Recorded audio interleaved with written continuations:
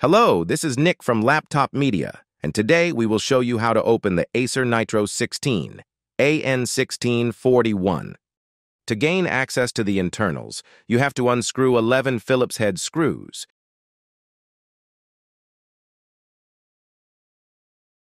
You can easily pop up the bottom panel by carefully lifting it while holding firmly the two plastic exhausts on the back. Please remember, it would be of great help to us if you just hit the like button and subscribe to our channel. That would motivate us to make even more and better videos for you. The battery is a 90.61 watt-hour model. To remove it, you have to detach the connector from the motherboard. The battery isn't fixed to the chassis with screws. There is a dedicated socket for it with soft padding on the inside of the bottom plate that keeps the battery in place. The capacity lasts for 12 hours and 30 minutes of web browsing or 11 hours and 7 minutes of video playback. To achieve that, you have to apply the Balanced preset in the Windows Power and Battery menu and select the Balanced mode in the Acer Nitro Sense app.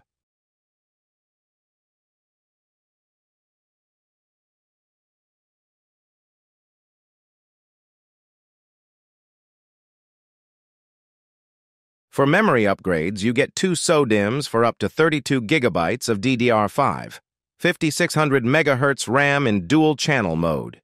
The memory stick is additionally cooled by a dedicated thermal pad.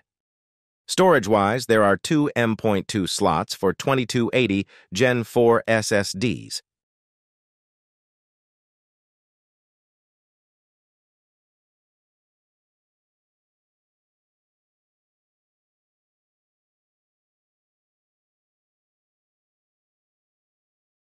The cooling system looks massive with its two fans and a pair of heat pipes shared between the CPU and the GPU.